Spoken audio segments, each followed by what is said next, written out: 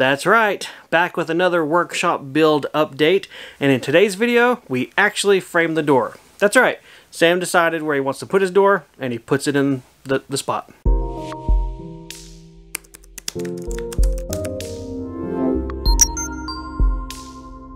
Hey everybody, Sam here and welcome back to Samcraft. In today's video, I'm going to be continuing working on the DIY workshop build that I'm doing at our new property.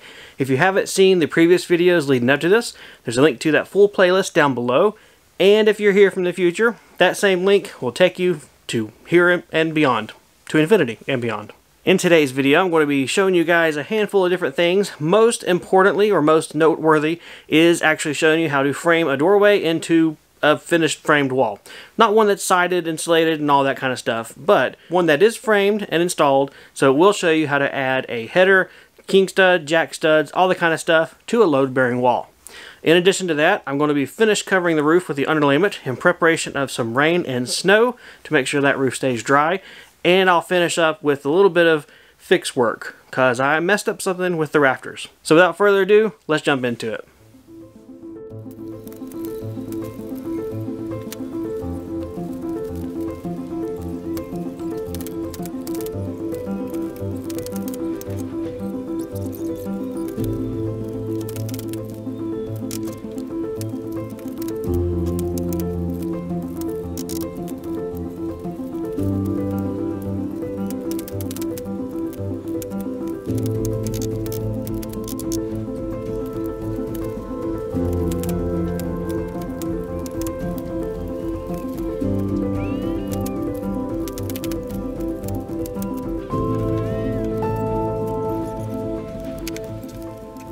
I gotta say, doing the first course with the ladder, or while on the ladder, is a big difference from what I was doing in the last video, which is trying to start it from up there on top of the roof.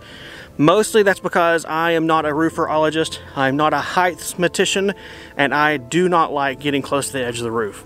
So doing it from the ladder was a lot more, I guess, personal labor, but it gave me a much nicer product in the end, and more important than that, I felt safe and comfortable the whole time while I did that. So, that being said, that's it for ladder time. Now I do need to get up on top of the roof.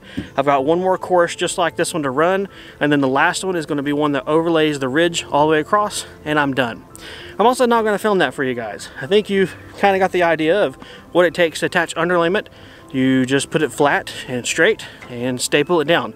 That's about it. There's no rocket science to it, because it's not rockets. So let's go ahead and skip ahead to the next step, which will be a lot more interesting for you guys. First thing I want to do is work on framing up the doorway. For that, I'm going to go with a rough opening of about 44 inches, I believe. What I'm going to do is build my own door for this workshop. I did consider, and I priced, getting like a pre-hung exterior door. Those are around $300 for a 36-inch wide. And I'm a little concerned that it's just a little bit too narrow for what I really will need. At the same time, I don't want to build the double style doors you very commonly see on buildings. I don't need a 5-foot wide door. I don't need a 6-foot wide door. I have that in my current workshop, and 99% of the time, that door, only one side is open. The other side has junk stored against it as if it was a solid wall. So I'm going to make this a single door workshop. It's going to be about 44 inches, I think, but we'll get our final dimensions and everything once the wall's framed up. Let's go. If you'll notice, I have my platform shoes on. I'm up here, and this is the top of what's going to be my door. I'm going to make this rough opening 81 inches tall. That's really tall for a shed or workshop door, and the reason I'm doing that is in the event I ever cheap out, or I guess not really cheap out, but decide to put an exterior door in here, you want to rough frame those usually at 81 inches as well. So this is going to allow me to reuse my header and then fill in the sides if I have to. Down the road, if I ever change my mind, this is not going to come back to bite me. So I've got my, what are going to be my king studs marked here and here. These are the original wall studs. Obviously, I've not messed with anything yet. I'm going to leave them there. And so I'm going to measure in, I'm going to add me a jack stud here, a jack stud here to support a header that is going to go in this area, and then I will have to cut these out. I'm not really concerned about the roof sagging or falling or kind of moving at all when I cut these out, because I have my double top plate that does span. There are no joints up here on this top one, and I think we're going to be fine given that this is actually a very lightweight roof. It's only got the OSB on top so far, and there's not much stress on it right now. That being said, if I cut it and it sags, I'll show you guys how to jack up your roof, but I hope I don't have to do that. What I'm going to do next is go ahead and find my width here for my beam. So it looks like it's at 46 3/4. I'm going to go ahead and make that out of 2 2x6s and some 1/2-inch plywood sandwiched in between to give myself a nice thick beam, the full thickness of my wall, and to appropriately disperse the weight from above, across to that beam, down to my jack studs, and down to the floor.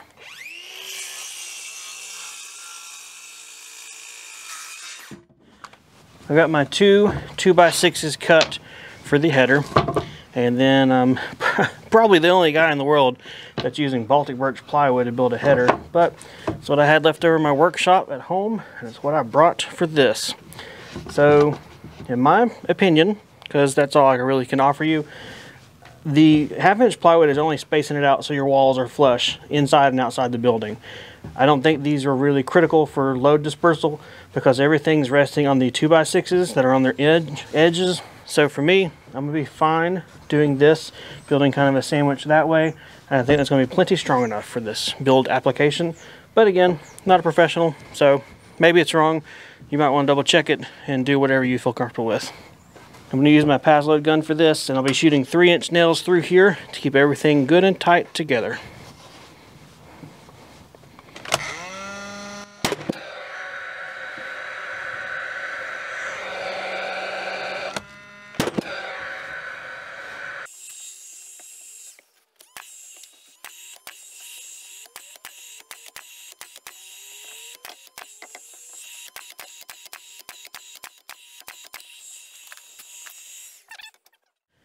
And now I can use my flush cut pull saw and trim the plywood off to make everything nice and pretty on the ends.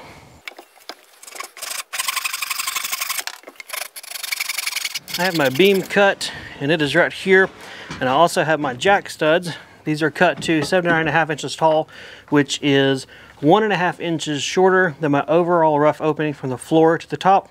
It's 1.5 inches shorter because it's going to be resting on the bottom plate of my wall. I'm going to go ahead and hold these up right adjacent to my wall studs that are in place, nail them up, then I'll be able to set the beam up here, mark, and cut my top double studs up here as well to fit the beam into place.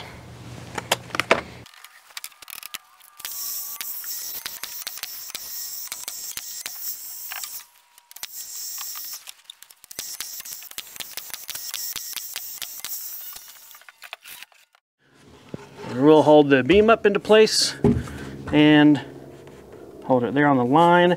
Yes, I could just measure and get the same exact thing, but I like to do this a lot, and this is called relative dimensioning. It's where you hold an actual object up in place, cut it to fit, rather than measuring and transcribing those marks with a ruler or a measuring device. It's a fancy way of saying tape measure. It's the exact same thing I did with the rafters, and it's just something I found that works really good for me. You don't have to think a whole lot. You don't have to do a lot of math, and you still get really good results in the end. I will transcribe the mark all the way around on these wall studs so that I can see it to cut it out with a circular saw, which is what I will be doing next. And we're right at the head of that nail, so hopefully we won't cut a nail, but carbide tooth blades should cut through it fine on the circular saw. I'll put on my safety glasses and let's go. Let her rip, Tater Chip.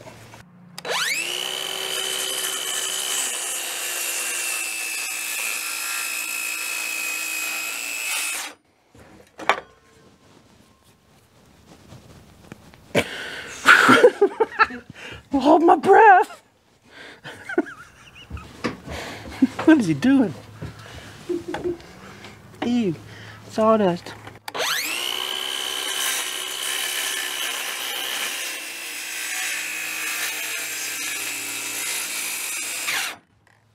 Okay. Might have been a pucker factor of 2 there. It's all right.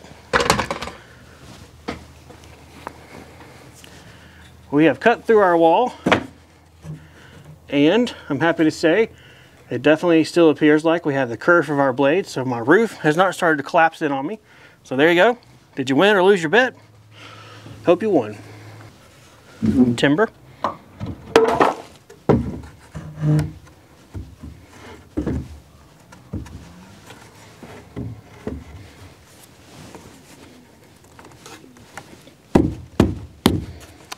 Need a persuasion device.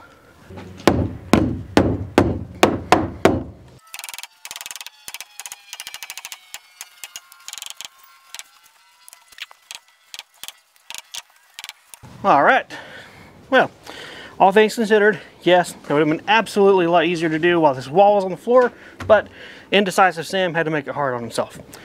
Either way, interesting for you guys, right?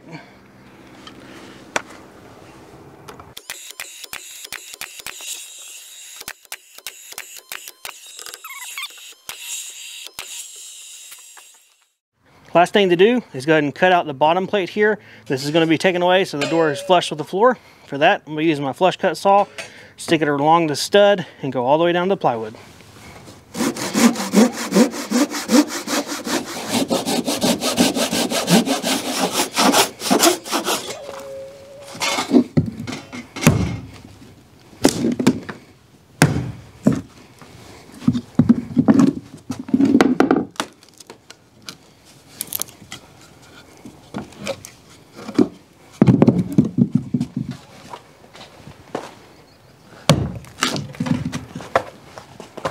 Ta-da! A doorway!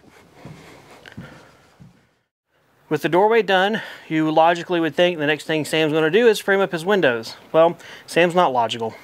Actually, we have some rain that's going to be heading in tomorrow, and we are ready at this point, almost, to install the siding. So we're going to change gears, not frame up the front windows, and we're going to take our next step towards putting siding on the workshop. Whenever I did the rafters and I marked and cut my bird's mouth and everything for them, I did not realize that I did it wrong. Well, not wrong, but it's going to cause me an extra step here. I actually cut the bird's mouth double deep. The depth is the thickness of both the top plate and the double top plate of my wall.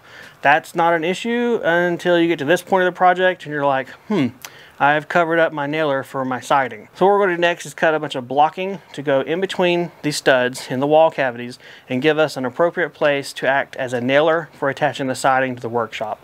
It's a little bit of double work because I cut my bird's mouth too deep and kind of consumed both the top and the double top plate of the wall. So normally you won't have to do this, but it's what I got to do to make things right. So let's go ahead and do it so we can make things right.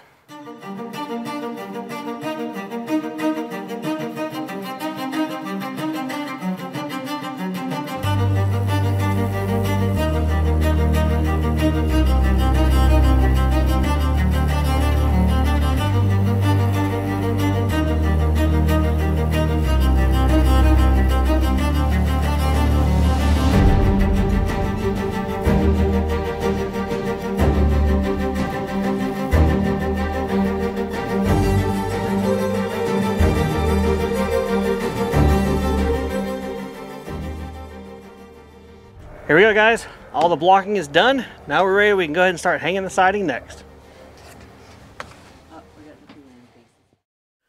It feels really nice to finally have an officially framed up rough opening of a doorway. As you saw, I put it in the center of my long wall. I decided to do that because my mental layout, I haven't got an official really awesome layout, but mentally I'm thinking that when you go in the front door, I'll have an island, maybe something kind of like tool wall behind me, and that's where I'll probably talk to you guys the most, and I'll have like a workbench here in the middle. Then I'm thinking, you know, stage right, or as you're viewing to the left, I don't know, that's going to be Laser Town and CNC World. So that whole wall of the workshop, 12 feet wide, I'll have the Shapeoko Pro sitting there, and then I'll have my laser engravers and something amazing in that area. We'll call that Robotsville or Laser Town or CNCville. And then in stage left, or as you're looking to the right, I figure that's going to be where more traditional woodworking tools are going to go. Things such as my bandsaw, which is on wheels, my lathe, my oscillating tool, sander, and stuff like that. Oh yeah, drill press too. Like I said, I don't have a very detailed layout. I haven't honestly had the free time and the mental downtime to be able to think about and lay it out and get really fancy. I'm not concerned about that because the overall square footage difference between my current shop, which is where we are right now, to the new one I'm building is 16 or 14 square foot difference. Not a lot, especially considering with the layout of the new shop, it is 100% workshop space, whereas this one, I've always had the main workshop door but there's been the spur over to my old home office and storage space. So I've not only had the workshop, I always had to leave that doorway and walkway open to the other side. So from that sense, I'm not really concerned about putting myself in a tiny little box and being unhappy with it. Especially considering that, yep, I'm still going to be selling my rigid cast iron top table saw. Whether that means I go with something totally not table saw, or I just kind of scale down and get a smaller saw, I'm not really sure yet. But I do know for sure this one is going to be sold and not travel across state lines to the new property. Outside of the doorway framing, obviously having the roof underlayment done was a huge accomplishment and a very important step. Making sure that no water comes through the roof down onto the plywood floor feels great. While it's still not totally dried in, we are ready to dry it in on the next step.